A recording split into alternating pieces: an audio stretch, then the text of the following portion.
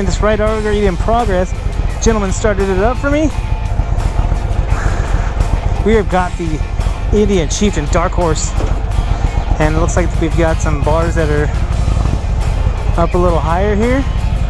Not your standard Chieftain handlebars, which are typically, I think, right around here. I think. Could be wrong. Could be right. So what an awesome note from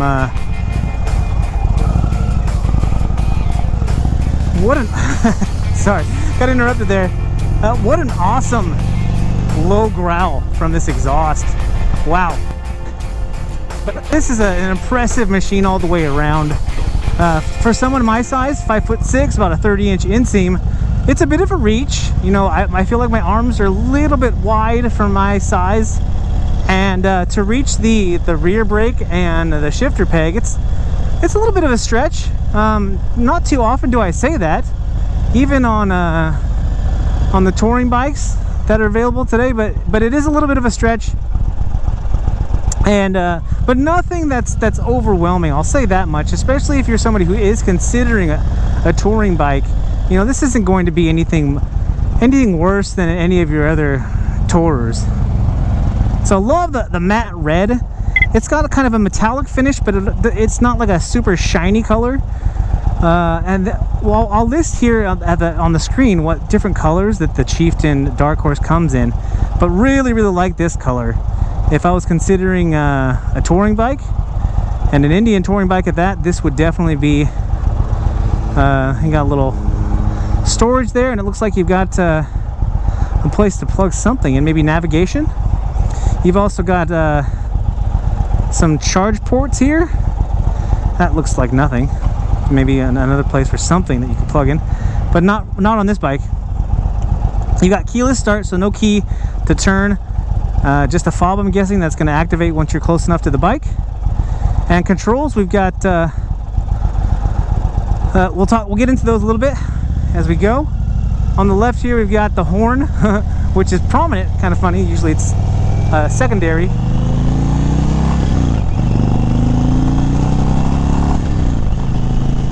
But the horn is up here by the high and low beam light control. You got your turn signal, and then your hands-free, or hands somewhat free, toggles for your screen here up front. I'm gonna try and sit up here, so you guys don't feel so claustrophobic on this ride. You guys can see a little bit better. Something that I've always experienced on rides with bikes with big fairings in the front here is wind buffeting, and this bike's getting me slap at the top of the head with some wind buffeting. But nothing overwhelming, nothing that I think that's going to be any different than any other of your other touring bikes that have a fairing here up front. Some riders I know prefer like the Road Glide, or for the Indian models, the Challenger, which has the fairing, still has the fairing, but I think drops it a little bit lower. Maybe not so much obstructing your view, but I mean, speaking from experience here riding this cruiser, this isn't really obstructing my view. It's going to obstruct your view because you guys have a limited angle here on this video, but you're going to be just fine riding on this motorcycle. Controls on the right here, we've got the power on, and then the ignition or kill switch. You've got your controls for cruise control also on the right. And then, oh, this looks like the angle for your, yeah. So you've got a automatic control for the windshield. And that's putting the wind pretty much the same place, maybe a little higher on my head, but we're gonna lower it here just so that we can see a little bit better. But there's a ton of information at your fingertips and for your viewing pleasure here on this beautiful display. You know, the sun is right above us. I'm guessing in any condition you're gonna have an excellent view of this TFT, I believe, display. But aside from the screen, you also have your speedometer on the left, tachometer on the right. You got your trip meter, and then your gear on the right here as well. I think that's fourth gear. Let's see. Yep, that's your gear. Put it back into fourth. And then your fuel, and this is your miles to empty. I believe that 205 is your miles to empty. So that's a good trip on one tank. I'll give you the specifications of the gas tank here on the screen so you guys can see that, as well as probably the miles per gallon. But yeah, I mean, you're gonna go for miles and miles on this bike without stopping. You've got these awesome floorboards that make the nice and comfortable. These handlebars, especially if you're a larger person or somebody who has longer arms or broader shoulders than I do, it's going to be an ideal riding position for you. Even for me, it's very comfortable.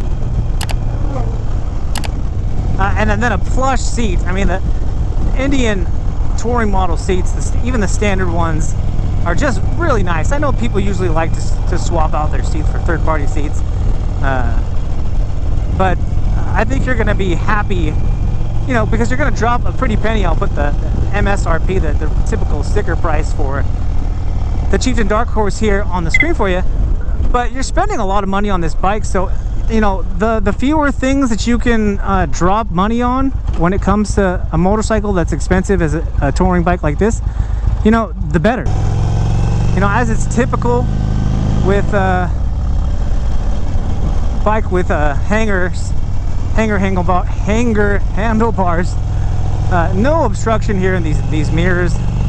Very nice. I know on some models you might see a smaller speaker here and then some mirrors here, but these are a good size, so you get a good viewing angle and plenty of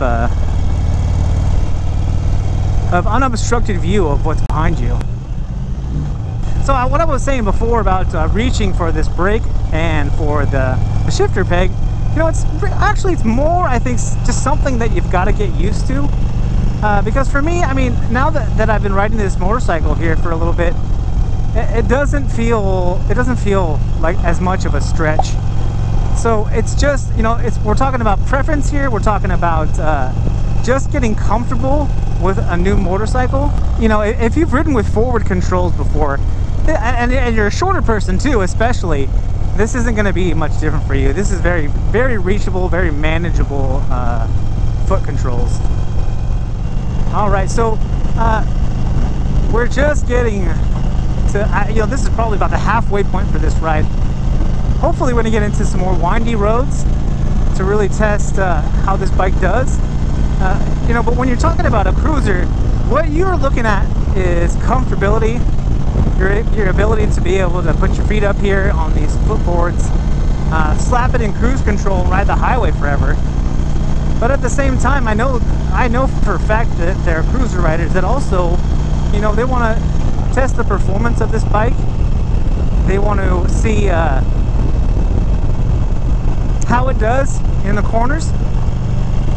You know, because when you're talking about a big heavy bike like this, and I'll have the weight specification for the Indian Chieftain Dark Horse, when you're talking about a big heavy bike like this,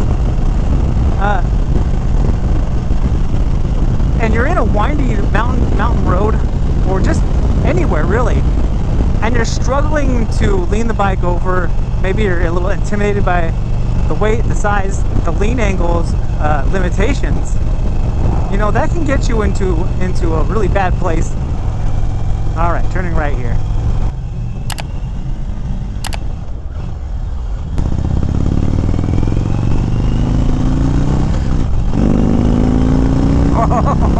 Woohoo! Yes, sir. Oh my. So yeah, I stopped a little fast. I could probably hear the tire screech as I downshifted. But man, that is nice. Alright, here we go. It's kind of a blind turn here. I don't really like taking these too fast, but either way, yeah, that feels really good in a turn. Alright, so when you got a big touring bike like this, air-cooled, big V-twin, I think this has got the 116 cubic inch Thunderstroke engine. I believe that's what it's called. If it's not, I'll have it on the screen here. When you got a big air-cooled engine like this, you're talking about getting a little warm under the seat. But you know, I can feel the heat, but it's not overwhelming. It's not bad. You know, you can definitely get into traffic, heavier traffic, like we were. It wasn't a thing, but maybe if it becomes a thing, I'll let you know. Yeah, there's not a lot to not like about the Chieftain Dark Horse. You know, ABS here, some excellent suspension. I'll have the brake specs as well as the suspension specs here on the screen for you. But great stopping power. You know, we had to stop fast there for somebody who had to turn. Suspension is really nice.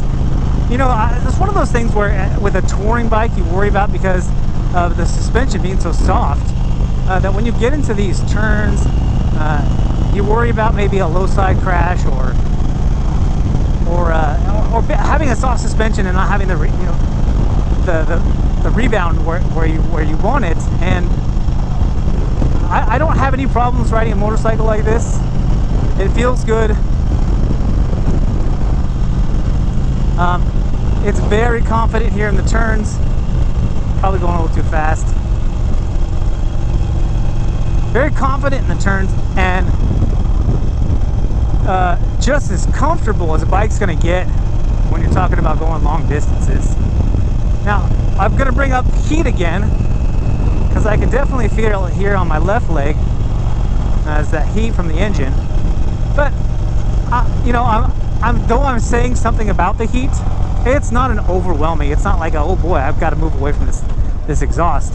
Like maybe you would if you have if you're riding a sport bike that has like an exhaust right under your seat. It's not a feeling like that, but something that I'll mention because it's there.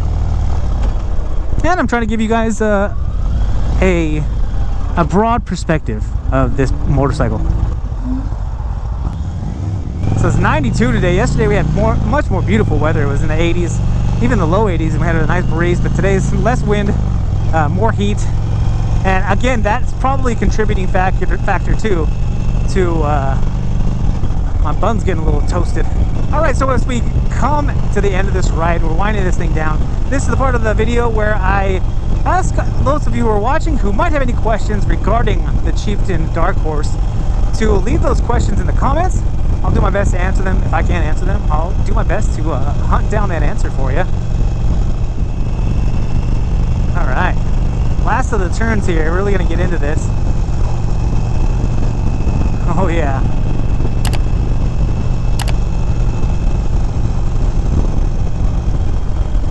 I mean, just for safety's purpose, especially when you come up over these hills like this and you can't see what's coming. You know, you don't want to take these much faster than that, but I'm telling you, this bike could if you needed to, or if you had a less of a blind corner or blind turns. So yeah, now as we're riding here against the wind, it's definitely the buffeting is getting worse. I haven't noticed as crosswinds come and go that has had much of an effect riding here, but riding into the wind, I mean, you know, buffeting is always going to be an issue when you ride a bike with a big fairing like this, as I've said before in this video. But riding directly into a wind, yeah, I mean, we're talking about just give me an IV with some ibuprofen, because holy crap, that is intense buffeting. All right, last thing that we'll talk about here as we close and we come towards the end of this ride is, you know, this is probably one of the first things I should talk about in a test ride video, and usually is, but on a touring bike, I'm always more concerned with like the comfort, the handleability of such a large machine, is clutch response, clutch engagement and throttle response. This throttle, you know, when you really want to get on it and twist it, it gives you as much power as you need and more. And what I've noticed is with the Harley touring bikes, this clutch can get really heavy, tight. It can feel really tight. And I'm not getting that from the big Indian Cruiser. So that's another one of those things where, you know, if you haven't ridden a touring bike before, and maybe you haven't experienced the tightness in a clutch like a Harley Tour, give them both a shot. If you're maybe bouncing back and forth between getting an Indian Chieftain or a Challenger or Roadmaster and the Sport Glide, Road Glide, and Road King, give the Indian a shot, because that Oh, the turn signal didn't cancel. The clutch feels nicer to me. It feels nicer to me. Now guys, we've gotten to the end of this ride. If you liked this video, if you found it helpful, make sure you hit that thumbs up down there, which is the like button. And if you haven't already, smash that subscribe button. Guys, if you're out there riding, please be safe. Be kind to one another. My name is Eric. I'm that one guy. And I am out.